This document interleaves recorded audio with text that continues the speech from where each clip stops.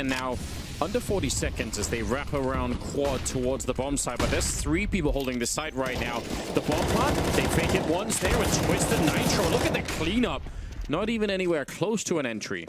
Yeah, I'm not sure what the plan there was. Just jumping into the bomb site inside your own smoke, chapping the bomb, but not actually committing to the plant. But the bomb carrier was the only person actually attacking the bomb site. The rest of the players were just kind of still laid back in the choke point, just waiting, biding their time. And there's not really a whole lot of things. You can see Sub Rosa boosted up, maybe just to try and cover the plant, see if he can pick someone off reacting to that bob tap.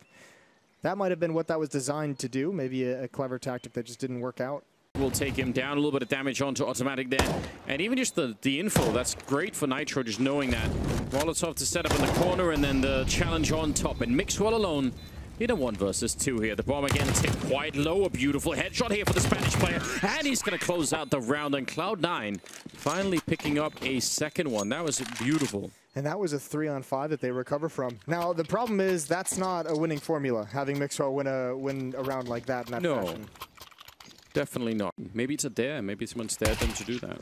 Mixwell will get an early kill, but the response is great for Team Liquid. 2 people challenging him right away. The flank from Kuster. He's going to have to walk a little bit because otherwise he's give the whole game away. And they're so quick, Liquid. This is a great play from Kuster, and even the opening, I think, for Mixwell should have been just fine. But Liquid, they're on top of everything here. Sneaking in, nice headshot. What a follow-up as well. And Kuster, can he actually finish up the round? Twist will take 1 down, and now Automatic. He's out in the open, and that double team is going to bring him down. That's an ace for Twist. Oh, God. He was absolutely dominant. He's 17-2. He is, and Naf is 17-4, and Stewie's 17-8. And even Stewie in the chat right now asking if Kusta flanked, because that's got to be, you have to, that's so heartbreaking for Kusta. What an incredible round that he just had on that flank. When you have a flank that's that quick and you're in such a good position and all your teammates... Well, at the moment. Ooh, aggression from the CT side. We saw it in the first game as well.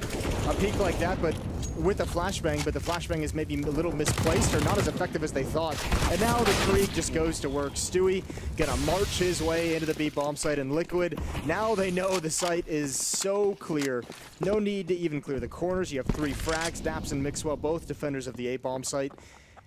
And there will be no saving. This will be a commit to the retake for Cloud9, and likely a 16-4 victory for Team Liquid. Yeah, for Cloud9, this round was the very opposite of what they needed. And they don't have any more space to work with, so Mixwell in a 1 versus 4 to try and do something, and that's going to be Stewie one more time, another race in the round here. That's going to be... I can't believe it. There's